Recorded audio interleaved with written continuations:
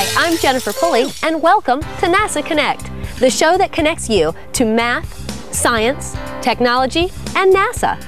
Today, we are at NASA Kennedy Space Center on the east coast of Florida, and behind me is the Vehicle Assembly Building, or VAB. This is where NASA assembles all the components of the space shuttle system. Kennedy Space Center is also a site where NASA launches satellites that study the Earth and our solar system. In fact, the satellite Voyager 1, which was launched right here back in 1977, is very close to leaving our solar system. It's over 13 billion kilometers, or 8 billion miles from Earth. Can you imagine that? 13 billion kilometers? Whew, it would be hard to count that high. Just look at all the digits that 13 billion represents. I don't know about you, but it's hard for me to imagine just how far away 13 billion kilometers is. I mean, how large is the solar system? It would probably make more sense to us if we could see a scale model of the solar system. This would give a better understanding of how far away Voyager 1 or the other planets in the solar system are from Earth. The focus of today's program is to learn why we use scale models to determine the size and distance of objects in our solar system and beyond. In order to learn how to scale the solar system, we must first understand the concept of scaling. During the course of the program, you will be asked to answer several inquiry-based questions. After the questions appear on the screen, your teacher will pause the program to allow you time to answer and discuss the questions. This is your time to explore and become critical thinkers. Students working in groups, take a few minutes to answer the following questions. What does it mean to scale?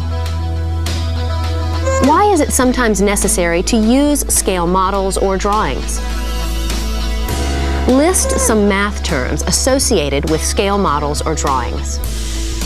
It's now time to pause the program and answer the questions. A scale model or drawing is used to represent an object that is too large or too small to be drawn or built at actual size. The scale gives the ratio of the measurements in the model or drawing to the measurements of the actual object. Remember, guys, a ratio is a fraction that is used to compare the size of two numbers to each other. Let's take a look at an example. One of the most common types of scale drawings is a map. Maps are very useful when planning a trip, whether it is across town or across the country. Norbert and Zot are planning to drive from NASA Kennedy Space Center to Washington, D.C. Norbert wants to estimate the distance he and Zot will travel. The scale on Norbert's map reads 1 centimeter equals 100 kilometers. How can he estimate the distance in kilometers from Kennedy Space Center to Washington, D.C. using the given scale? The scale can be written as the fraction 1 centimeter over 100 kilometers. The first number, 1 centimeter, represents the map distance, and the second number, 100 kilometers, represents the actual distance. First, using a metric ruler and the given map, measure the linear distance from Kennedy Space Center to Washington, D.C. On Norbert's map, this distance is approximately 13.5 centimeters. Now we have all the information we need to set up our proportion.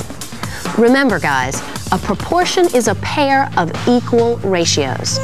The first ratio is the map scale, and the second ratio is the distance from Kennedy Space Center to Washington, D.C. Let's set these two ratios equal to each other. N represents the distance that we are trying to calculate. This proportion can be read as 1 centimeter is to 100 kilometers, as 13.5 centimeters is to n kilometers. In a proportion, the cross products of the two ratios are equal. In other words, the product of the top value from the first ratio and the bottom value from the second ratio is equal to the product of the top value of the second ratio and the bottom value from the first ratio. We can write the cross product as 1 centimeter times n kilometers equals 100 kilometers times 13.5 centimeters. Using multiplication, Norbert calculated the actual distance between Kennedy Space Center and Washington, D.C. to be about 1,350 kilometers. Students, here is an important point for you to remember. Proportions often include different units of measurements.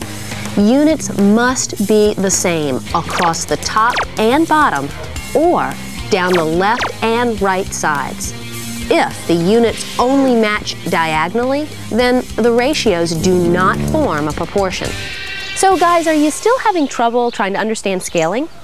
Okay, well, let's look at another example, this time using a scale model. Right behind me is a replica of the space shuttle. And this right here, this is a scale model of the space shuttle.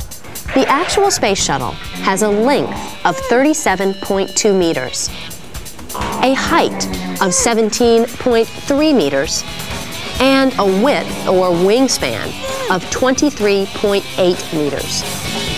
Now this shuttle model is a 1/100th scale of the actual space shuttle.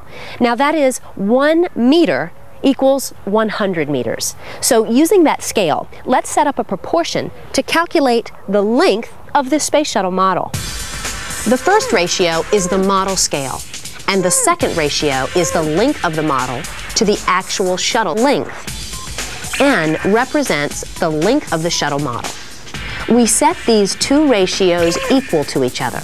Now remember, in a proportion, the cross products of the two ratios are equal. We write the cross product as 1 meter times 37.2 meters equals 100 meters times n meters. Dividing 37.2 by 100 gives us the length of the shuttle model, which is 0.372 meters, or approximately 14.5 inches. Well, that wasn't too bad, was it? Do you think you can handle the other two dimensions? So now it's your turn to calculate the height and the width or wingspan of the shuttle model using the given scale. Remember, the height of the actual shuttle is 17.3 meters. The width or wingspan is 23.8 meters. And the scale is 1 meter equals 100 meters. It's now time to pause the program to calculate the height and width of the shuttle model. So guys, how did you do? Let's check your answers with mine. Earlier, we calculated the length of the shuttle model to be 0.372 meters. I calculated the height of the model to be 0.173 meters, or approximately 7 inches, and the width or wingspan to be 0.238 meters, or approximately 9.5 inches. Did you get the same answers? If you did, great job. And if you didn't, don't be discouraged. Just go back and check over your work carefully. Make sure you set up your proportions and multiplied correctly. You know, scientists and engineers learn a great deal from making mistakes.